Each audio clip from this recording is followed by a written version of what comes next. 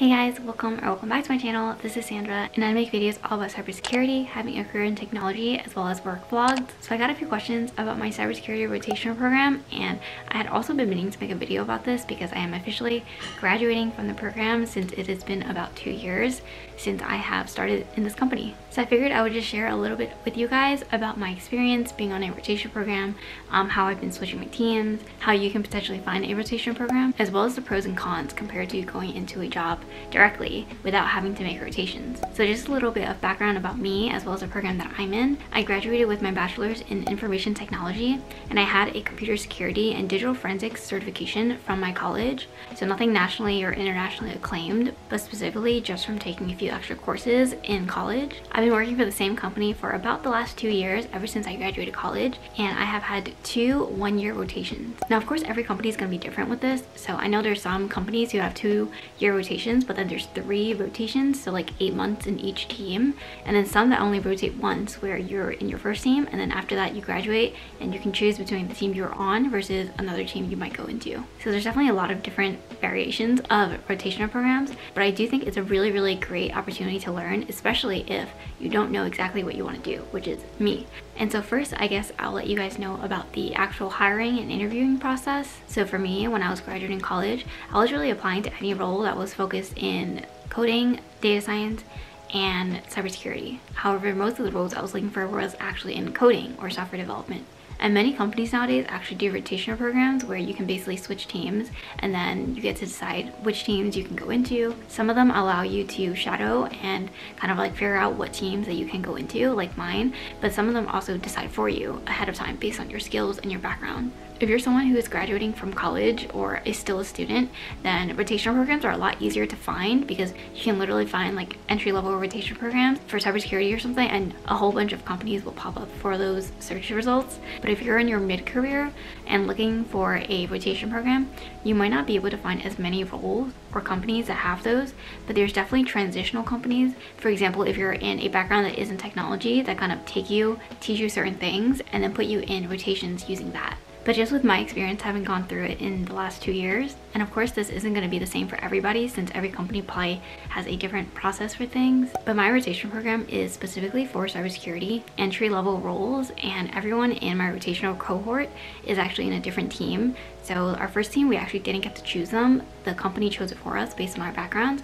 And then the second rotation, I actually had to interview for it. So they kind of treat it like a real job that you're interviewing for, but I definitely don't think it's as in-depth compared to like interviewing for a completely new company, because I mean, people know you. And of course you probably have a program manager or a recruiter that you're working with, so you kind of already know what to expect. But in my first rotation, I was actually working on a cybersecurity strategy and development team. So I was doing half coding and then half cybersecurity strategy, or kind of like a project management type role. And that was definitely really good exposure and experience for me because that was the first time I actually managed something that was like a project and not just specifically something I was working on. It was also the first role where I was actively hosting meetings and talking to stakeholders and basically learning the business acumen of the company and the business. And then for my second rotation, that's the team that I'm currently on right now, and I actually interviewed for this team. So it was actually a pretty formal interview. I had my team lead on the call, I had my manager and my manager's manager. So they were basically taking turns asking me questions about my background, my experience, how I got started pen testing, what is my mindset and my flow when I'm trying to solve a problem. And it was actually a lot more formal than I prepared for, so I'm actually really glad I got the role still, but I also do feel like the rotational program interviews are not as serious or not as cutthroat compared to the ones where you are brand new to the company and people don't even know who you are. So I do think it was still overall a really good transitional experience. And on my current team, I do web application pen testing, and I focus on data loss prevention. So anywhere where someone could potentially exfil data from the company is what I focus on. And of course, every pen testing team does something different. There's actually a lot of them out there, especially if you're looking at like red team, blue team, purple team, and everything like that. So if you're someone like me who didn't really know exactly what they wanted to do when they were going into like the full-time job world, definitely look into getting a rotational program, because I am still not exactly sure what team I want to go into, but I have had the chance to shadow a bunch of different teams. So I feel like when you're in a rotational program, people kind of see you as like an entry-level person who, they kind of see you honestly like an intern, even though you're not. You're probably going to be full-time, but they sometimes still kind of refer to you as an intern because you're not going to be permanently staying on their team while you're in the program.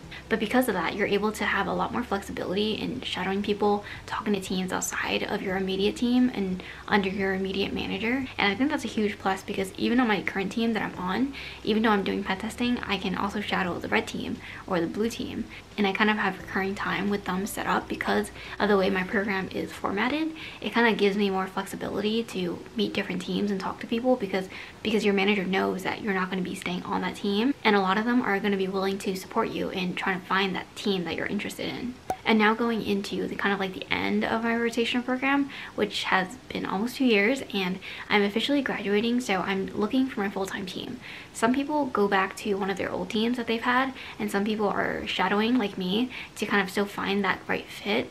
And one piece of advice that I've been getting is that there's never a perfect team. Like, even if there's something you might like to do, there might be a part of it that you don't like to do on that team. But you kind of have to see it at a holistic level, because the perfect team just doesn't exist with the perfect manager, with the perfect coworkers, in the perfect location, doing the perfect thing that you love to do, especially when you don't know what you love to do. So that's why I've kind of been keeping that in mind while I'm looking for a new team. So the 4 teams I'm currently shadowing is one development team. I originally didn't plan on going back to coding, but that's definitely something I've thought about. So that's definitely an interesting team to shadow, because in my first team I did do development, but it was in a very small coding team. So this one has like almost, I think, 15 or 10 people, so it's definitely a lot bigger compared to my old team. And then the second one is more of a process focused team, where you're kind of like managing different processes in cybersecurity related teams. It's also kind of more focused on a project management or PM kind of role. And then the third one is also kind of PM or project management focused, but then there's also some testing and research that is involved in that. And then the third team is the digital forensics team, which I think I've told you guys already about before, which I took a class on in college. And in that class, we basically tried to recover deleted files from a disk drive or hard drive. And I thought that was really interesting and fun. And I've just started shadowing this team, so I still only know what they do at a high level.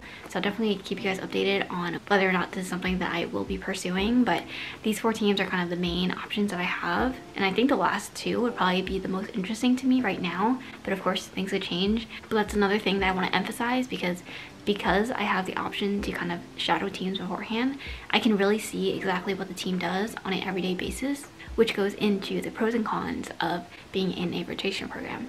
So starting with the pros, one of the biggest ones is that you get to see what a team is and what they do during your shadowing sessions, if you get to have any, before you actually join the team. So a lot of times people will tell you high level what they do, or they'll tell you that, yeah, we manage this project, but what does the day-to-day look like for that? You know, like, is it a lot of meetings? Is it a lot of documentation? Or are you working independently a lot? And that's what I really like to know before I head into a team. And something else that's really nice is that since you're getting to shadow, you can also kind of talk to people, because sometimes when you're interviewing for a role, you're only talking to like the manager once during the interview, and then maybe after that you don't talk to them until you officially start. But with shadowing, you're probably going to be having sessions with that manager maybe once a week for a short amount of time, or they kind of forward you whatever meetings that they're in, and then you can sit in on them and see how interested you might be in that team or the work. And then you might also be getting to shadow with some of your potential future teammates. And I also think that's really good, because it kind of shows you like what the team environment will be like and how it would feel just getting to work with people. And you know, like, I feel like people are just as important as the work that you do. And I would actually say it's like 50-50, the people you work with and the work that you're doing. Because if you love your job and love what you're doing, but you aren't really happy with like the team culture, or the management style just doesn't seem to work for you for some reason, then that's definitely, you know, a red flag, and it's something that you should think about before you go into that team. And that's why getting to shadow and doing rotational programs is definitely really, really helpful. Another pro is that a lot of people are more willing to talk to you if you're in a rotation program or some kind of entry-level program.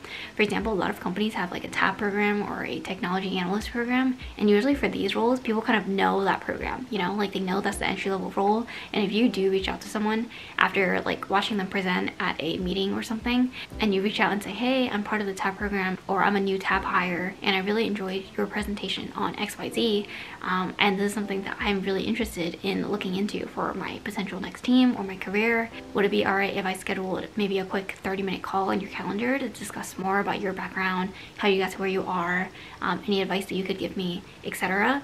And you would be surprised how many people are just willing to talk to people just because they're in like an entry level or a rotational program. And this also leads me to another con, which is people are more willing to kind of mentor you and kind of talk to you because you're in an entry level program. I've gotten a lot of my mentors just starting out and talking about my rotational program, and a lot of them actually haven't heard of my program before because it's newer, and it's actually really nice getting to explain like what our program does, what the benefits of the program are, who's kind of like my program manager, and what differentiates us from other rotational programs. So I don't want to say it's like a bragging kind of thing, but it's definitely something like a conversation starter with people who might not know as much about your program. And I guess it also goes into branding for yourself. Another pro is that usually rotational programs have a cohort, so which means it's like a huge group of people that you can actually talk to, be friends with, kind of all connect together and catch up and see and compare like where you guys are in wherever journeys you guys are. And it's kind of like being friends but then coworkers at the same time, because you usually come in around the same time, and then every year there's new people added to your rotational program that you can talk to and bounce ideas off of.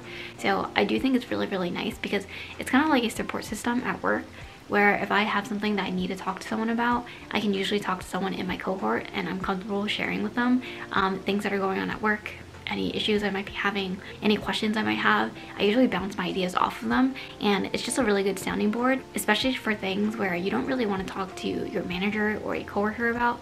But when it comes to someone in your rotation program, it's a lot easier to talk about it because you guys came into the company at the same time, and it's easier for you to be closer compared to like other coworkers.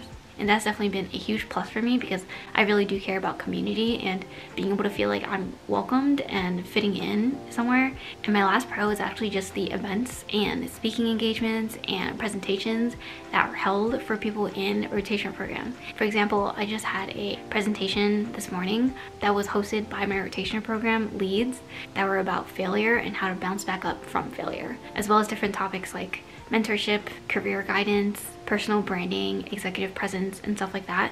And then my rotation program has also planned a lot of events for us where executives from my company come to talk to us in a smaller group, and we get to ask them questions about whatever we want.